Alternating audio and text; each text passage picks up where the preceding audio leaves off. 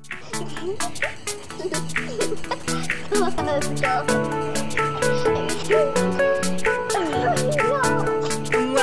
to Lamoille Soil, which is probably the newest and might argue the best composting facility in Vermont, maybe even in all of New England. Thanks for coming out today. Really appreciate you all being here. Every time I come here, I just am totally overwhelmed. Is that in the way? Sorry. I'm overwhelmed because it's amazing what we've been able to do with not a lot of resources, but a lot of willpower and a lot of help from a lot of people. So you are it. You're the ones that really helped make this all happen. So I'm going to try not to talk too much, but I do have a lot of people that I want to recognize today. And whenever I get here, I just go, wow, this is really pretty amazing. And my emotions seem to vacillate between being sort of immensely proud and amazingly appreciative of everything that's happened to make this come together. So it has been a 2-year journey, maybe a little bit over 2 years now. And that's not without challenges, as any project is. It's, compost. It shouldn't be that difficult. But there are a lot of moving parts, believe it or not, to getting this all to happen. So we're going to talk about why we're here in the opening celebration because of all the folks that really got us here today. So a little history. In case you don't know, we're sitting on the closed Johnson landfill. So kind of right over my shoulder, not where we're standing here, but over my shoulder here. That's the unlined capped landfill that Johnson used traditionally for years and years and years as their disposal for everything, right? That's how we managed things many, many years ago. So it's probably been closed a couple of decades, and I'm looking at people here from the state who probably know better than I do exactly when that happened, but it's been closed and monitored for a couple of decades, and when that happened, right through this tree line, which you can't see, is our transfer station that we opened where we collect trash, recycling, and 15 other things, tires, batteries, the whole complement of materials that can be managed outside the landfill. And it's really only because we can provide convenience and access that we are as successful as we are in getting those things away from the landfill. So, so that is the Johnson landfill. That's the transfer station. And this facility was originally built in the mid-1990s. I think Meredith's here. She can correct me if I'm wrong.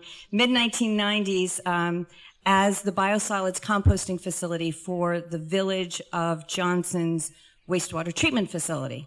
So they, through a series of state and federal grants, built this amazing facility. It was to be used as a windrow composting facility, so the pad was wide open, and operated only for a few years because of a series of operational issues and generally negative public sentiment about land application of biosolids that have been composted. So, so there's 3 parts of this facility, all owned by the town of Johnson. The infrastructure here is the villages, and we've been able to use it and put it again to good municipal service use for probably about 20 years now. So we knew that this was here. And then along came, that this was abandoned 15 years ago, but we'd been using it a little bit for our maintenance because it's right next to our transfer station. And then roll forward to around 2012 when Act 148 was passed. Does anyone here not know what Act 148 is? We're going to let Emily get a pass on this because she's from DC. And she knows, all right. So also known as the Universal Recycling Law, which put in place a series of phased-in requirements for removing our food waste, our food scraps, our clean wood, and other organics from the landfill with the idea that by 2020, there would be an all-out ban on organics in landfill and put those materials to a higher and better use, just like we do now at the transfer station with many of the things that used to go over there. So when that happened, there were an awful lot of private and public entities that, oh my gosh, what are we going to do? we were among them. But a lot of facilities were material management companies were able to really rise to the occasion quickly, put things in place. Looking, where's Dan? We have Dan Gosen here from Chittenden County. They were able to put together a tremendous sum of money, I'm assuming, Dan, to build an incredibly first-rate composting facility over in Williston. Green Mountain Compost, you've probably seen their products all over. They have some incredible soil amendments that they make as well as bulk product. So they were able to do that as a municipality. There's an organization, a private company in the southern part of the state called TAM. They went to the bank. They took Act 148 and went to the bank and said, hey, we really believe in this. We want this to happen. And there's this law to back it up. So the bank's like, sure, we'll lend you money. And they invested heavily in equipment and infrastructure, and they're making terrific compost down there. So, so great things were happening. Despite that, things happening all over, we were still sitting here with no real plan for how we were going to manage those materials. In fact, in 2016, this is when this whole NBRC program started, in 2016, we were staring right in the face of a requirement that on July 1 of 2017, we would have to collect food scraps at every one of the 6 facilities that we manage. So the collection part, not so hard to figure out. What do we do with them once we have them? A bigger, larger, huger, complicated, but fun thing to have to grapple with.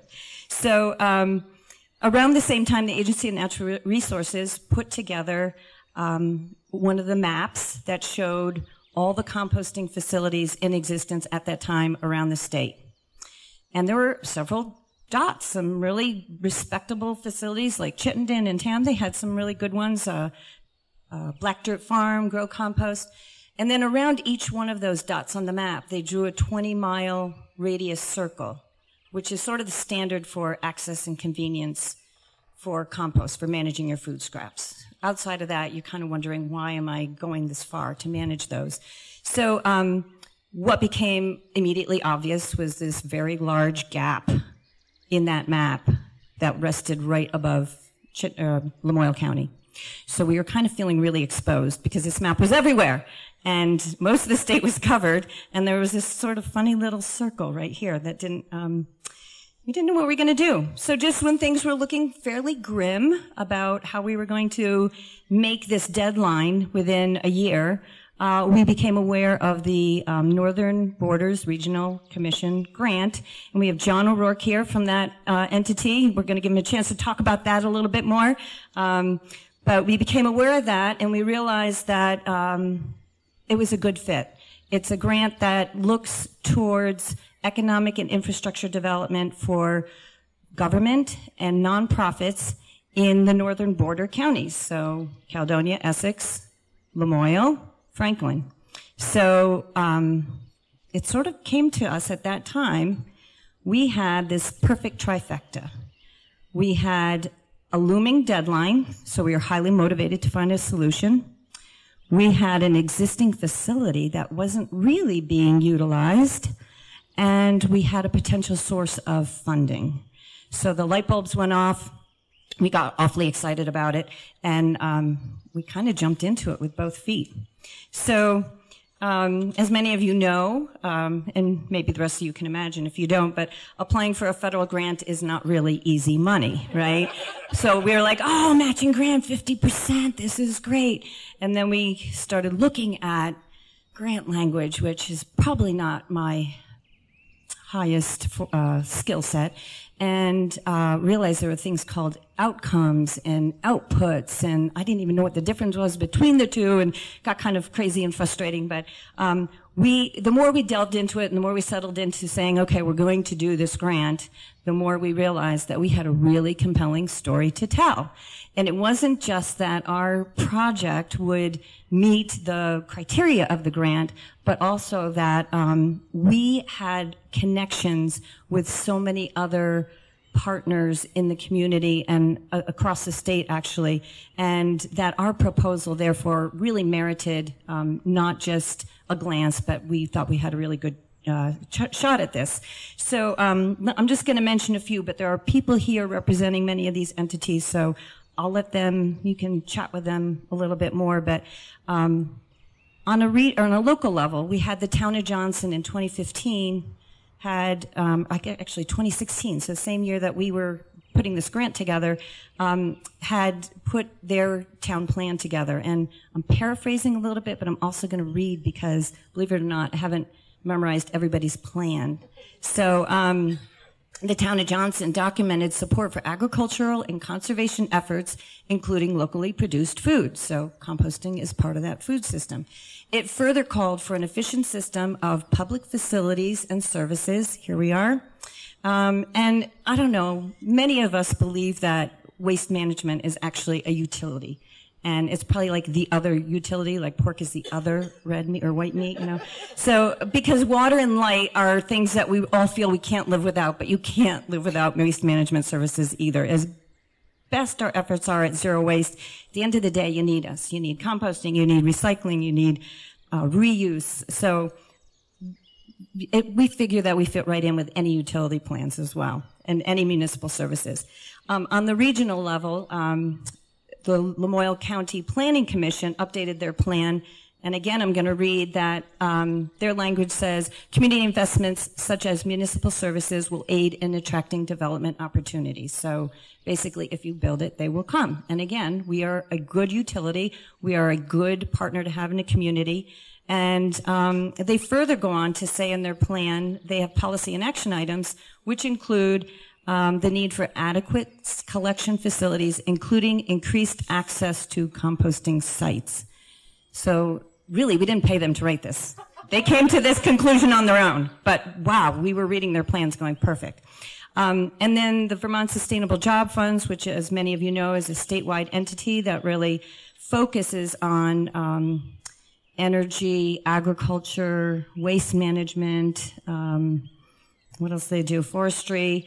And they put together the Farm to Plate strategy a number of years ago, and their goal number 14 reads, paraphrasing, consumer food scraps will be diverted from landfills, and it will be used to produce animal feed, compost, and feedstock for anaerobic digesters.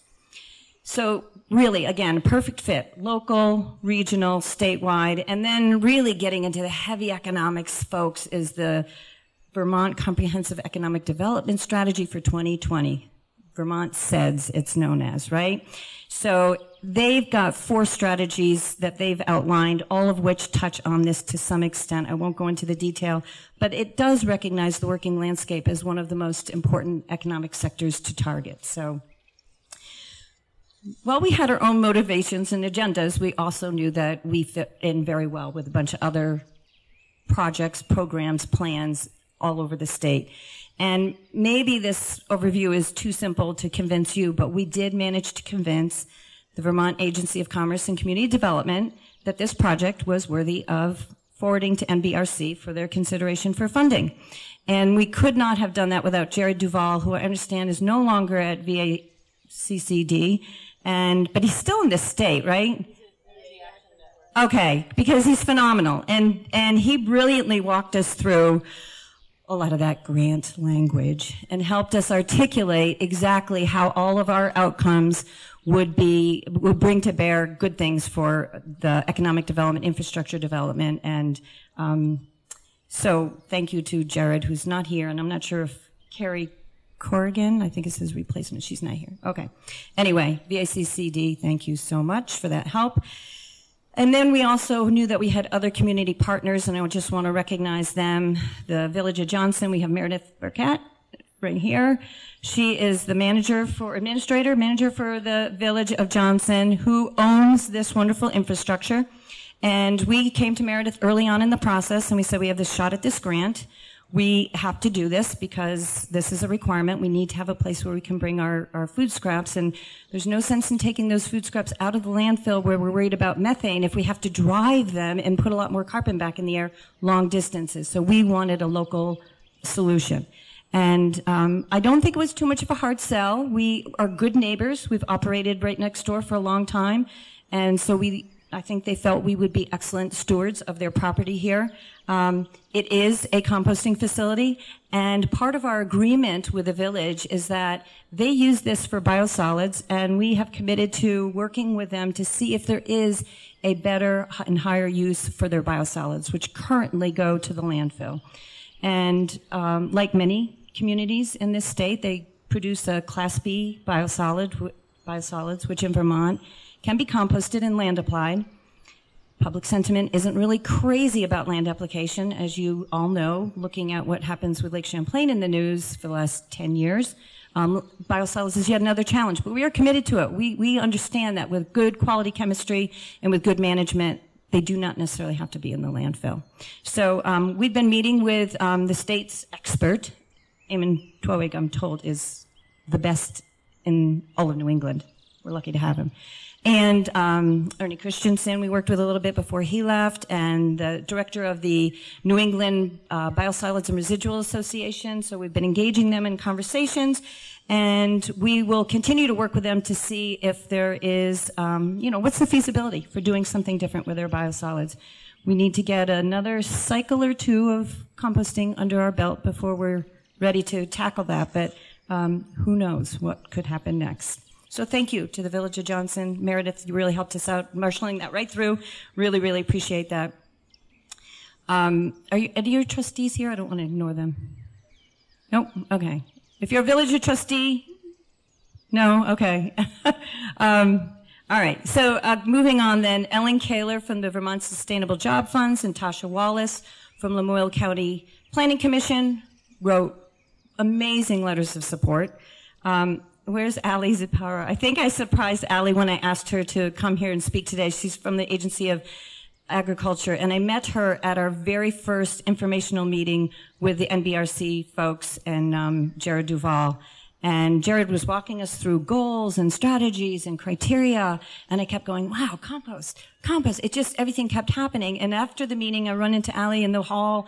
I think maybe Josh Kelly was there, and all of a sudden, that was really the first spark that said, guess what, we're gonna do this. We're gonna pursue this grant. So we all went down, I think Ali, myself, and Josh, and maybe Kathy got in a room, and we were like, this is what we're gonna do, and we're gonna get this money from NBRC. Did you know how much money they have? Anyway. We got really excited, so thank you so much, Ali. And she's going to talk a little bit about how we overlap with agriculture and their priority programs as well. And then really the Agency of Natural Resources, Kathy, Becca, I think Eric is here. I'm not sure who else is here. Dennis Feckert and Ben Gauthier, and I'm going to forget people, Ernie and Eamon. Not only did they write a letter of support, but they gave us a ton of their time up front, providing technical assistance before we even, put a word on a page for the grant, and then all through the grant process.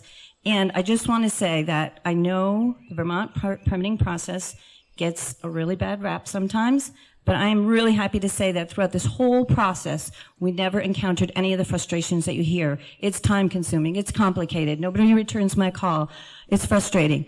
Chris Duff, my manager, will tell you, it went really, really well, and they are very kind and helpful people. So kudos to the entire agency. We look forward to continuing a great partnership. We're we're attached at the hip.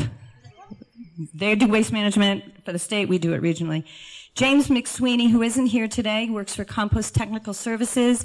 He provided the technical assistance on all of the design and construction, handed us over a set of plans, names and brands of fans, the costs, every block, he did this all. Unfortunately, he couldn't be here, but we want to give a shout out to Compost Technology Services. He also is someone who used to work for Highfields, which is facility or an organization that no longer exists, but that's kind of where he cut his teeth working with our facility operator. And actually that work was all paid for by the Agency of Natural Resources as well through their grant program that we didn't even have to apply to. Someone else applied and got the grant, and we just got the benefit of the services. So that was awesome. All right, and so here we are off and running on this project, and we're up and running, and there's an opportunity for yet another partnership to form, and that is with an organization called High Meadows Fund, and they share our mission for food scraps and composting and food systems. So we have Nina McDonald here today. Gay may or may not be able to make it, Gay Symington. And given the opportunity to tout their philanthropy, they declined gracefully in the interest of getting on to the really cool stuff. And but I think we should give a shout out to High Meadows and Gay and Nina for working through this with us. So what we've been able to do with their money, oh my gosh, this is like Christmas, I just realized. Everybody gives us money. We did this. They paid for all this wonderful branding and graphics work. See, great T-shirts. And as many of you know, half the battle with composting is marketing it. So we can collect it and we can make it, but we got to get it out there. And we got people who want to buy it and pay for it and use it appropriately. So the branding program was really important. They also helped us buy totes, which are the big garbage can size containers. If you don't know what a tote is, 32 40-gallon containers that we have at all our facilities where the residents come, drop off their food scraps, and then they're brought here to be managed. In addition, the one other thing that we're using their wonderful, generous grant money for is to produce a video on the uses and benefits of compost. And our videographer is here in the back. That's Krista Mers. And don't be surprised if he taps you on the shoulder and you get a little bit of a cameo in our video. So thank you very much, High Meadows, and thanks for being here, Nina. Really appreciate it. Last but not least, and I will wrap this up because I know we all want to get going, but I have the best staff in the world. I cannot tell you how many times Ellie should have disowned me. Where's Ellie? Clearly should have disowned me because it was many, many iterations, many, many sessions of wordsmithing, because I get really picky about certain things. Editing all our electronic documents. This is just on the front end of putting this application together. So without her, that application wouldn't have gotten in, and I did torture her relentlessly, but it was a great application because of her efforts at the end of the day. So I think the only other reason, too, that there wasn't a full-out mutiny is because Ellie is incredibly passionate about her work. Every day she makes us better at being better stewards and at reducing the amount of waste we manage, especially when it comes to organic. She does it all. She's got the red worms. She's got the, I don't even know how to say it, mbashi, bokashi, Japanese under the kitchen sink fermentation digester thing going on.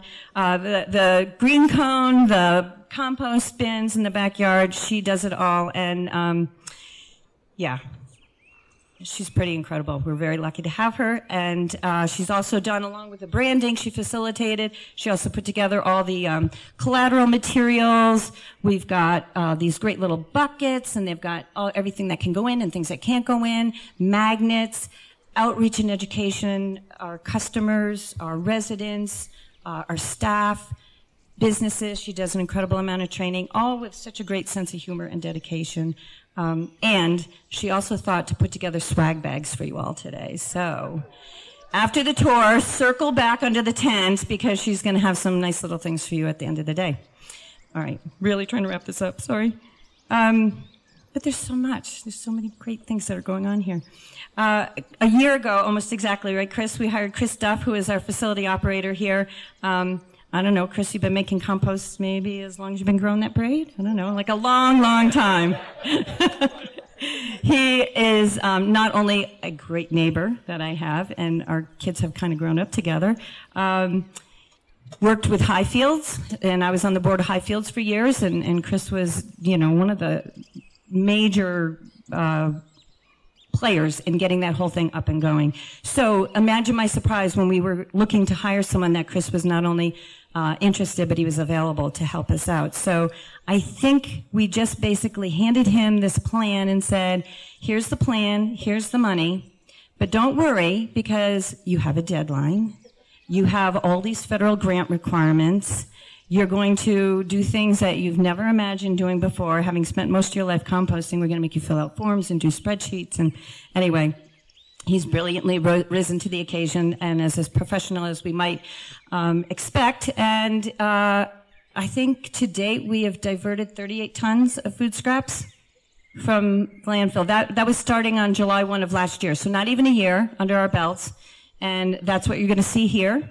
And I think starting tomorrow, we're taking orders for our first batch of Lamoille soil. Right? Thanks, Chris. It's no small feat. And then I just want to acknowledge, we have a couple other staff people here. Joyce Majors, who's our veteran operations administrator, and you can thank her for all the food that's here today. She's also a great party planner and logistics person. But I have to thank Joyce because she persevered and worked with me through all these. She does all the financials. So she's the one who had to keep track of every dollar Chris was spending, that I would say move here and he would say move there, and then all the reporting. And John, this is not a reflection of MBRC. It's more a reflection on it was really actually our first federal grant. So thank you, Joyce. Yeah, amazing work that you do for us.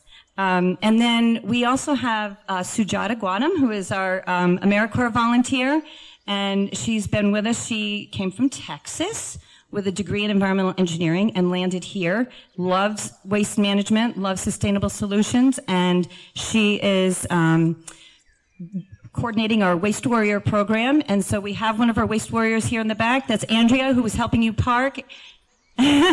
And so we get these residents of our community that are willing to join our organization as volunteers, and they go out and they work at events and they help us like at things like today. And when they're they're at their knitting circle or their cocktail parties, they're always talking about waste management and how we should be doing a better job. So thank you to you. And in fact, Sujata is so good at getting volunteers together. She actually got her sister Suva back here in the corner to come join us from Texas as well today. So, all right.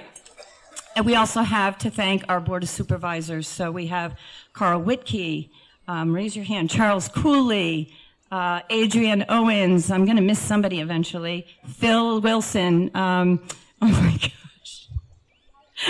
I wanted to say Harold. We have a Howard and a Harold, and we always get them confused. This is Howard Dutasic. And did I miss anybody, Phil? And Kathy Amanda Adams, who is also one of our Waste Warriors. So thank you to all of you, because every day you're volunteering your time and your energy. And I have to say, sometimes you put a lot of faith in what we're doing, and I can't tell you how much I appreciate that. Sometimes it's blind faith, and we don't always know what the endpoint's going to look like, but you've given us a lot of trust, and we appreciate it. And I know someday soon you will be very happy, because this will become a net neutral profit center for the organization. I guarantee it. Yeah, that's all I'm going to say. All right, so I think I have overstepped my time limit here, and but really seriously, it's so exciting to be here. I hope you love our facility as much as we do, and I'm going to turn it over. I have a few people that I would love to give some comments today. We have Erica Campbell from Senator Sanders' office, who without our Washington delegation, this money wouldn't come to us. So, Erica, you want to give a few words, maybe? Hi, everyone. I'm so happy to be here today, and I know that Bernie would have loved to have been up here as well, and I really wish that he was, because this is really amazing. I could have actually kept listening to you, Susan. I mean, I find this story incredibly inspiring. Yeah, so Senator Sanders sends a really huge, big congratulations for this work. I remember when Act 148 started, and I thought, this is so incredible, and this is going to be so hard. And then I started to see, the people doing solid waste work, like joining in with the hunger folks, and like people doing creative problem solving. And so I feel like at the local, regional, state level, it's been phenomenal. There's still definitely a lot of work left. I'm here with my colleague Emily Rampone from DC, and we are kind of always thinking about how can we find more ways to support this work at the federal level. Not that you necessarily want to do more federal grants, Susan, but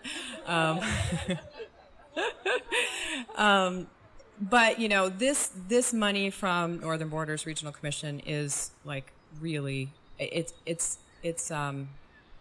think it's really important that that is a great federal-state partnership program that funds a lot of different kind of things, and this is a great start to thinking about how we can further fund the infrastructure and education for reaching the goals of Act 148, as well as reaching our rural economic development goals for the state. So I think that's all I want to say. I just really am so happy to be here today. I'm really excited for the tour. And again, Senator Sanders just really appreciates you all, and congratulates you on this like incredible partnership and hard work that you've done. So thank you. Just wait until the senator sees what's in his swag bag, and he will really be happy. I'm going to ask John O'Rourke from NBRC, Northern Borders Regional Commission, to come on up and chat with us a little bit. This is where it all happens, and we've been working with Christine. She wasn't able to be here today. We're happy to have John here from Concord, New Hampshire. What did you say? You manage 94 different grant programs right now? 3 of us, yes. 3 of them, 94 grant programs across 4 states, and another grant round is just happening now, so good luck. Thank you. Whoop. Didn't mean to trick it. But we had to make it a little bit more complicated, so. For those of you that don't know, I'm Jonathan O'Rourke with the Northern Border Regional Commission. Christine Frost couldn't say enough great things about you all and the project. This is just a fantastic project, and talking with you all, even just briefly going around and seeing all the partnerships and how everybody came together, it's really fantastic. At NBRC, we're a partnership between the federal government, the states of Maine, New Hampshire, Vermont, and New York, promoting economic growth and projects in the northern areas of the member states. We are honored to be involved in this project, working toward accomplishing community goals of economic development, growth, and of all the member states, and resiliency. Basically, we want to take this opportunity to just recognize all of your hard work and your dedication. Takes a village, right? And it's amazing to see everything come together. You talk about all the little pieces earlier, how much it took, and just all this hard work and all the dedication that you all did to bring this project to fruition is fantastic. And we just want to thank you for your selfless dedication to this project, for staff, volunteers, federal officials, state government, everybody, local officials as well. We hope to work with you and future partners moving forward. Maybe you want to do some more paperwork again in the future and submit some things, and maybe we can make something happen, hopefully. And Anaerobic digester sound. It rolls off the tongue just like the Lamoille soil. I like it. So thank you again, and we hope to use Lamoille Soil Composting Facility as an example of a successful and beneficial project. So thank you, and congratulations to you all.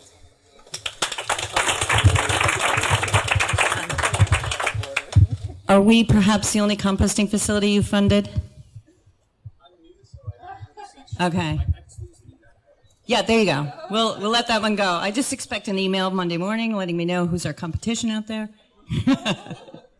Thanks so much, John. Appreciate you coming all the way for this. It's awesome.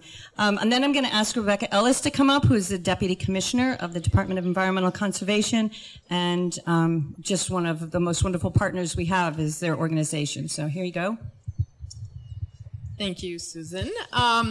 So on behalf of the Agency of Natural Resources and the Department of Environmental Conservation and the staff who are here today, hi, all of you staff, we really want to congratulate the district along with the town and the village on the successful launching of Lamoille Soil, and it's really exciting news that we can start ordering our Lamoille Soil starting tomorrow, because I'll be first on your list as I rebuild my rock garden. This project is such a great example of the vision that was laid out by the legislature in 2012 with the passage of the Universal Recycling Act. And since I was in the legislature in my former role as a legislator in 2012, I take particular pleasure in attending today's event. And I actually sat on the House Natural Resources and Energy Committee, so we spent really a whole session talking about this law and what was going to happen if we passed this law.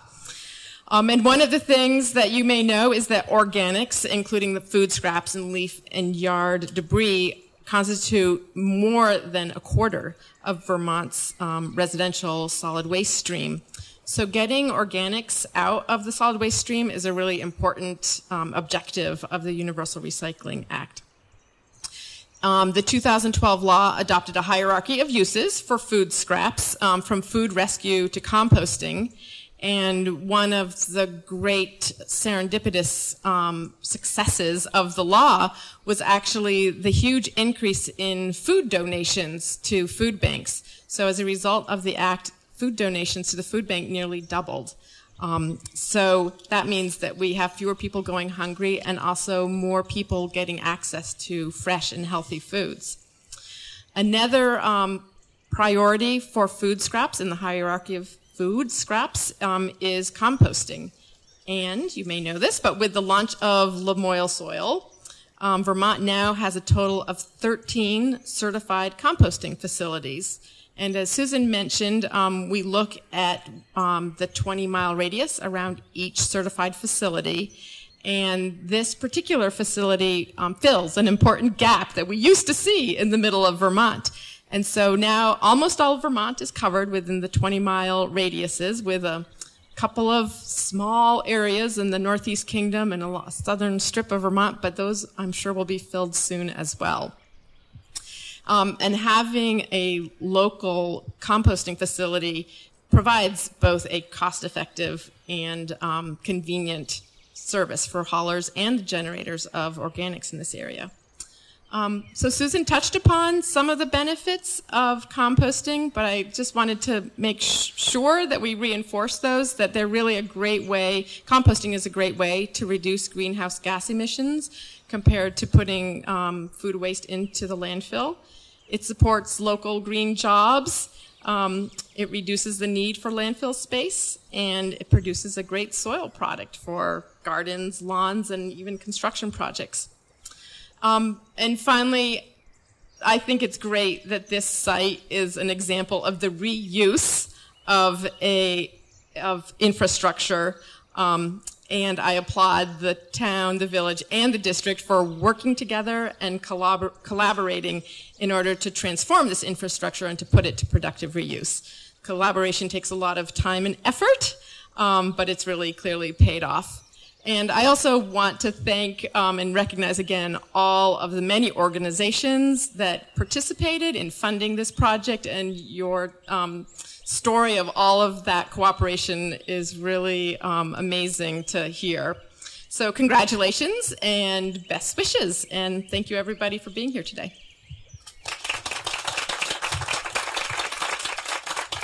Thanks, Rebecca. I had almost forgotten that you were in that room during the early days of the discussions of Act 148. Is that why you don't work there anymore? It was, yeah.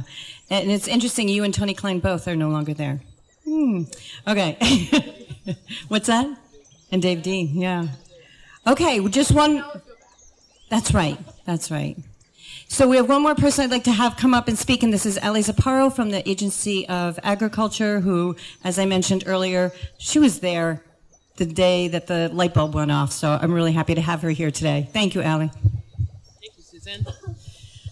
Well, I can't believe it's been 2 years, and this is actually happening. And honestly, the reason I invested in it is to enjoy the Vermont spread that's back there. That's the real economic benefit. There is so much great food back there, and it's almost all Vermont products, so nicely done. Agency of Agriculture Food and Markets promotes, economic development around food and agriculture.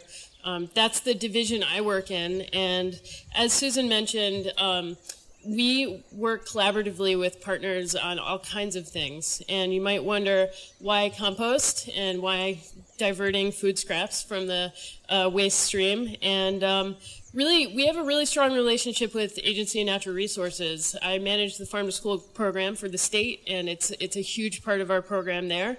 And also, it has a lot to do with soil health, which is an important aspect of water quality. So we, felt the proposal would, increase sustainable activities around the working landscape, which is what our agency does. was, and also could promote food security and also, you know, really have innovative ways of creating jobs in the area. And we've seen that, and we'll continue to see that. And the grant proposal itself, we felt, was, you know, really aligned with the economic development, food access, and environmental elements of our agency's mission. So it was really a no-brainer to support this project. And, you know, it's just humbling and inspiring to be here today among all of you. This was a collaborative effort that we knew had really good legs. It had a good basis to it, and it had a really great leader and leaders working on it. So it's just really wonderful to be here. So thank you all for your efforts. On behalf of the whole Agency of Agriculture, Secretary Tebbetts, Deputy Secretary Eastman, we all appreciate your work, and always invite you to reach out to us anytime for other similar projects. And again, yes, this used and otherwise unused, publicly funded piece of infrastructure, and we're seeing it being used in a way that benefits the community in really innovative ways, creating a model for other regions. So thank you, thank all of you, and Susan, I can't wait to look at it. All right, yeah. Thank you so much, Allie. Yeah, with that said, there's so much more I could obviously talk about. You ready to go another hour? No, I'm just kidding. So Christoph, I pointed out earlier, that's our facility operator. He's going to tour you around. But I've hopefully introduced enough of you that you know now who everyone else is. So ask each other questions. Talk amongst yourself about the different ways that your organizations work together, or don't, or should be. And then we will circle back here after the tour. And Ellie will have some little fun things. We'll have some closing remarks. So ask Chris as many questions as you can. Thanks, everyone.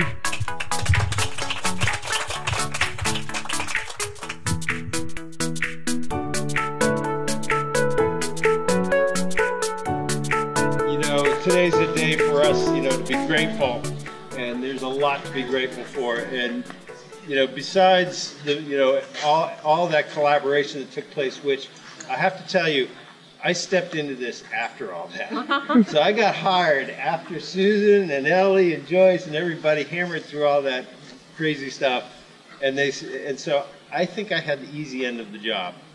But so we got this great grant, and we were able to do a lot of things. And this is actually, you know, one of the big pieces of the grant, what we were able to do, which made a huge difference in this whole function of this operation. So as of July last year, we had to start accepting food scraps at our transfer stations. So we have at all of our transfer stations some green totes, which I'll show you in a little bit. People can come in, they dump their food scraps in there, they pay $1, and once a week I go around with a trailer and pick up those totes. They come here. I've already prepared a bed of my primary materials, feedstock that I'll put in, and I tip those totes in here. That's where the food scraps go. I build a recipe with whatever quantity of food scraps I have based on the feedstocks I have available, and that's my compost pile. I'll build it right here in this bay, and then I'll move it into the other bays. So the tour is going to kind of roll around in a circle here, and I'll talk about things as we go. But this is where everything starts, right here. I pull in on Mondays, dump all the food scraps here, make my recipe, build it, and then we move over here. So this, as Susan mentioned, this was designed by James McSweeney, this ASP, which is short for Aerated Static Pile Composting System. And because we had a small footprint, we couldn't do windrow composting. As well, the aerated static pile system is a little bit quicker. We can turn out compost quicker and on a much smaller footprint. So when James designed this, he initially designed these bays for, you know, 3 tons of food scraps a week. We've found from accepting some commercial hauling already, we can take as much as 10 tons a week without an additional buildup already, which is pretty exciting for us. We did not know that when we started. So currently we're taking anywhere from 1/2 to 3/4 of a ton of food scraps from our facilities. We're open to commercial hauling right now, so we're starting to outreach to some of the haulers in the area, some of the big trash haulers who have to start diverting soon, as well as some of the organic haulers who just focus on organics. And their black dirt was bringing us some loads last year, which was great because then I really found out what the capacity of this place was. So I build my recipe, my pile, I make my recipe, I add that far bay where Ellie is standing, those are all my feedstock. So those are the different ingredients that I'll add into whatever recipe, and I base that on carbon, nitrogen, moisture, bulk density, all these pieces I have to add up to make sure that I've got a recipe that's going to heat, that's going to do what I need it to do. So I'll pull from that far bay, bring it over, mix, do my blend, shake it up with the wheel loader. I don't have the privilege that Dan has of this really sweet mixer that he just dumps it all into and everything comes out mixed already. So I have to throw it back and forth a bit with the wheel loader. And then I move it over here, or one of these. This is the what I call my primary ASP, these 3 bays. So this is where it comes first. I build it in, I get my fans turned on based on the volume, and it stays in there about 3 weeks. I have to monitor it fairly regularly for temperature and moisture. And so thus the probes, and you can go take a look at those. Right now the temperatures are running pretty good. They'll stay in here for about 3 weeks, which is about how long they heat for, at the high heat. And when that heat starts falling off, I'll move them down into what I call the secondary ASP down here. So these are all, in the past 3 weeks, these are all the piles that have been built. And this is the most current one, and this is about 2/3 of a ton of food scraps to give you an idea of what volume looks like. That's also blended though with several yards of other materials. Could you describe the grommeted plugs that you Oh yeah, this is great. And thanks to Brian and company for this little. Jason helped me with that. So. I didn't know that. Let's come all the way back here to the first one. You can see it better. I'm doing an experiment right now, Brian. That's why you can't see them as well on the other ones. But these pipes, these 4-inch pipes, have holes in them that the fans are behind the wall. We'll get a look at those in a little bit. But the air is forced through these pipes. And because I have different sized piles from week to week, I have these holes that are already existing. And so I have to plug the ones that are out here so all my air doesn't blow out. So I keep it in the pile. So Brian's colleague, Jason, I was at a conference with him recently, and he found these things called top hats, which I never knew about, at some company. And yeah, so I just plugged those recently. Yeah. Give them a versatility. Oh, it's great. It's super. Yeah.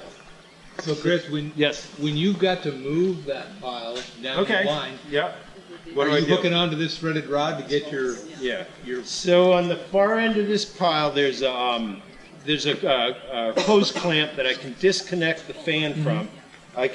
With the wheel loader, I just put a chain around this and it slides right out. It just slides right out of here, and that gives me full access to the pile.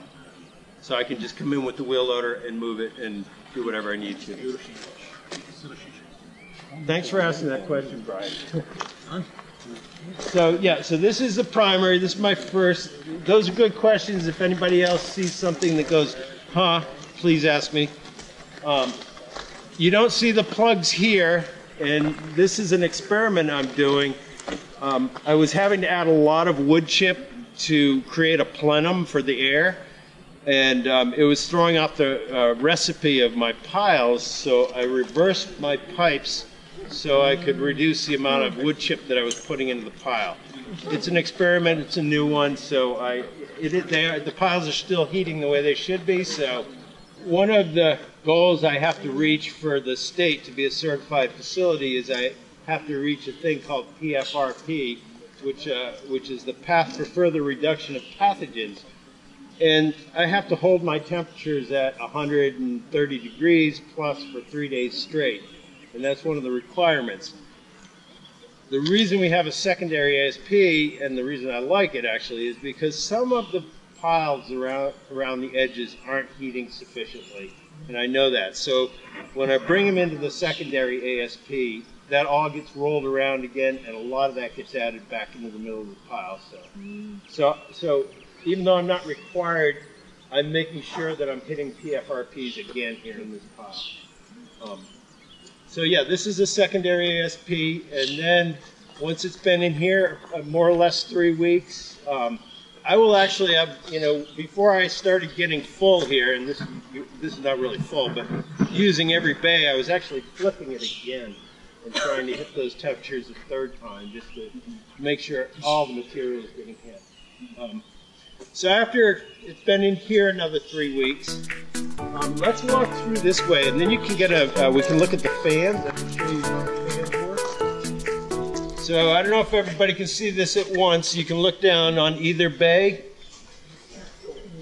So these are the fans that I control inside the shop, the office shop, and I can control them on a number of different levels. I have timers on them, but I also have a rheostat that allows me to control the flow, how much air is being pushed through. Right now my piles are fairly small, so I'm not really needing to use as much fan power and time as I would if we were starting to fill those bays. But I just wanted you to get a look at these, though, the fan system. They work real well. It's a great system. When the piles have been in there for a few weeks and they're starting to lose temperature in the secondary ASP, they come over into what I call the curing bay. And this is where they come and they just sit here. I try to flip them again at least once just to, keep the temperatures up if I can for a little bit. They're still heating when they come over here. I did some monitoring this morning. That far pile is 130 plus degrees still. So they'll stay here. This is where I'll start combining piles too. So, piles in a recent time frame will all get combined together. For now, right now we're nowhere near capacity, so I have the privilege of having space. From there, it goes into what I call the finish pad. And this is finished compost. This is no longer heating. It's at ambient temperature. And this is ready for screening. So this will be screened. Actually, tomorrow we'll have a screener come in. And then, as Susan mentioned, sales start tomorrow. Well, we're taking orders tomorrow. And over here I mentioned this is our feedstock shed. I have different materials to work with. At different times of the year I have other materials as well. Right now I've got some heifer manure, hay, sawdust, horse manure, and then some what I call saw chip, which is from a firewood processor. It's a really fine wood chip. It's a great chip for composting with. Different times of the year, I may have leaves in there. I'd like to get more leaves. I'd like to, incorporate that piece of the solid waste of taking the organic waste, the leaves, the chip from our stump dump. So we want to start incorporating all that into the process. I also use shredded paper a lot whenever I can get a hold of it. But, I don't use it in huge quantity, but it's a nice little carbon additive, especially if I have wet material. So that's my feedstock. And that's the process. Let's walk over to the shed, though, and I can show you the control box. That's kind of interesting as well. How are you doing with PLU contamination? Someone would have to bring that up, wouldn't they? Of course I have to bring that up. So I had a question, how do I deal with PLU contamination? And I don't know if everybody knows what PLUs are, but those are those just insipid stickers that are on every piece of fruit, and they're just horrible. It's an issue, and so Ellie is the one who's really done the most work on that. Here comes the PLU card. Here she comes. Are you doing bingo too? Ellie's she's been amazing, and with all of this outreach, I've actually have noticed a decline in our PLUs coming in. Ellie's been really putting the word out on social media, Front Porch Forum, all sorts of things, and I've seen a decrease in the last month or two on PLUs.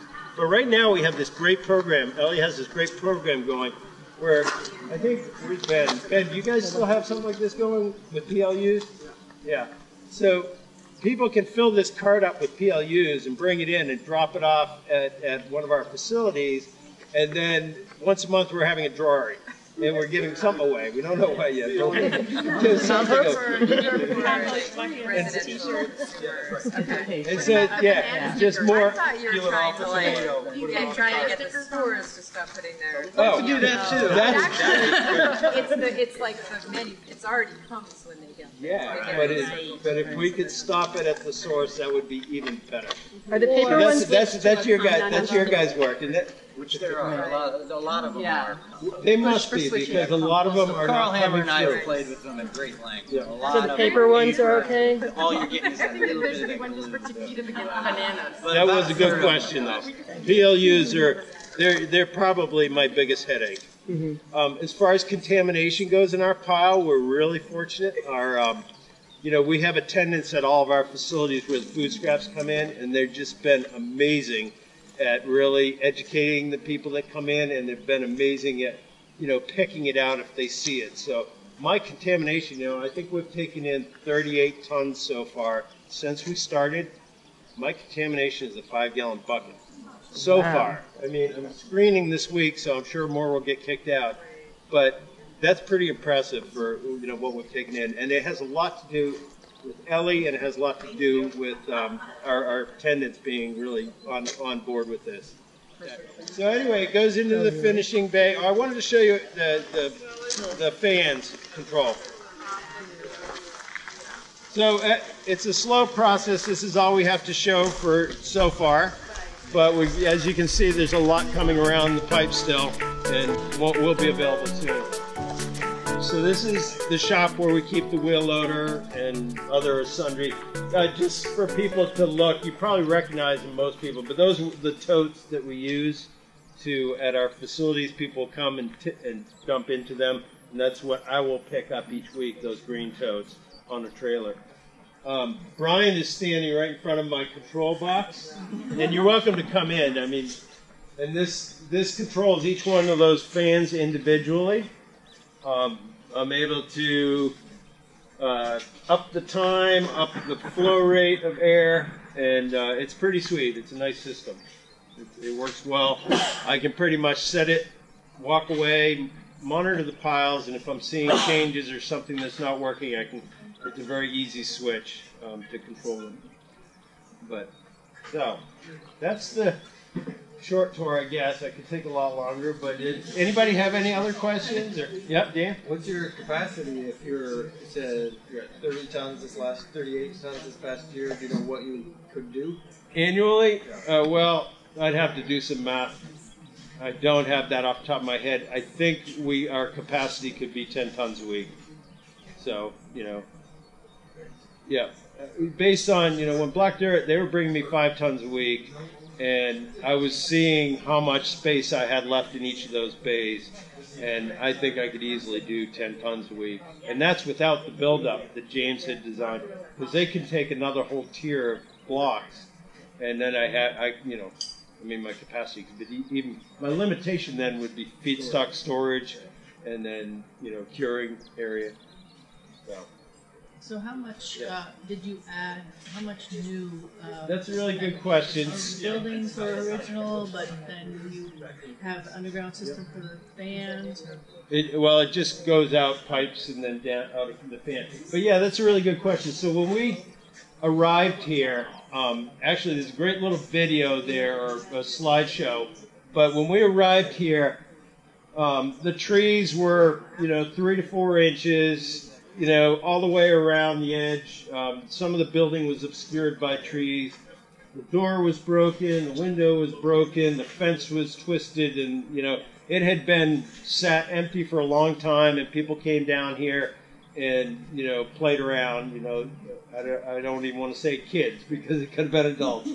But it was a mess of sorts, but the infrastructure itself, the buildings were all here and very sound. And so that's when we realized, wow, this is really worth it.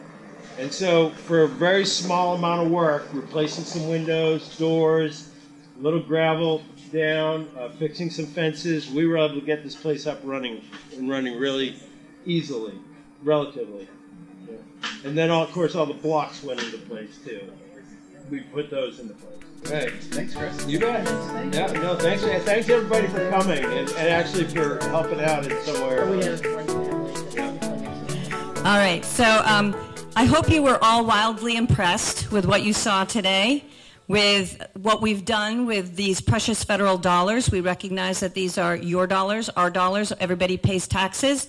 And we know that those dollars are really hard to come by. So once again, to our federal delegation that believes in economic development, infrastructure development, believes in what we're doing here in waste management specifically, and appreciate them marshaling some of those dollars towards us.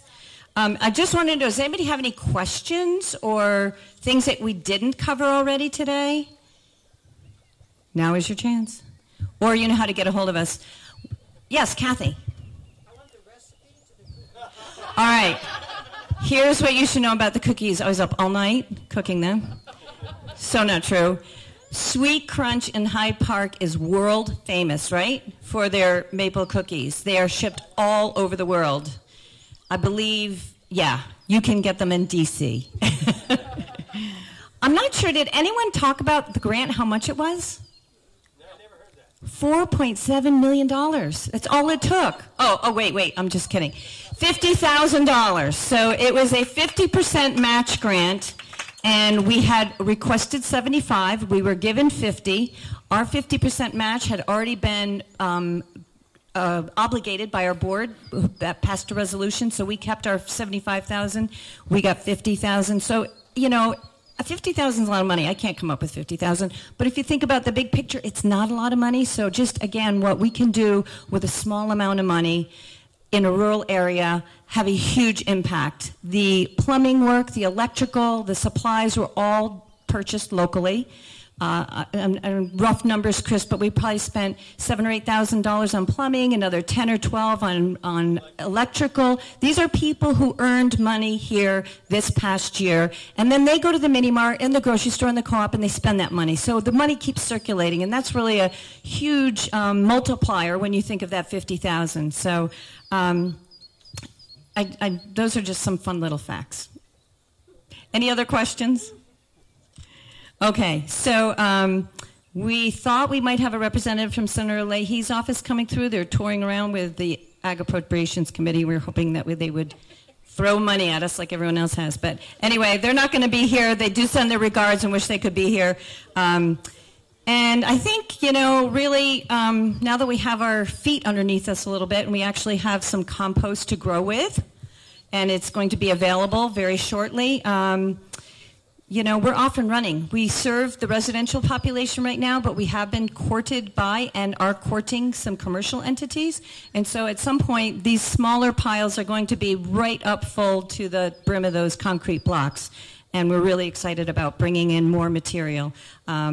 Anyway, that's it. I don't want to keep you all too long unless anyone has anything else to say, but I do want Ellie to come up and talk to you a little bit about what is in your swag bag, and she may have some other comments for you as well. So it's really important to support locally. So what's in your bag is a pair of Wheelhouse Design socks that are designed in Morrisville. We have high mowing seeds that are from Walcott.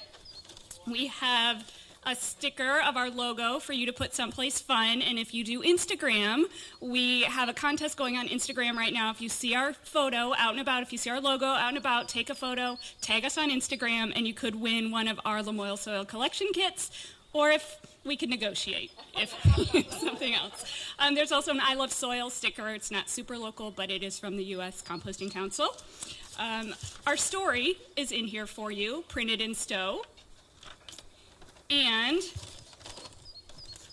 our trifold brochure. We used Great Big Graphics in Morrisville for our design and printing, and thanks again, Nina and High Meadows, for funding that for us. It has really motivated us, and it's pretty stinking cool. It's a good looking logo. And then you all get to take home our very first quart of finished compost, Lamoille Soil compost. So thank you very much for coming. We couldn't have done it without you, and enjoy. Don't forget. And when you pick up your bag, there are sock sizes. So we have kind of smalls and large. So help yourself. Our cards, mine, Chris's, and Susan's business cards are on that table. The PLU cards are on that table. And we were featured in Biocycle magazine in May, and that article is there as well. So thanks again. Cheers.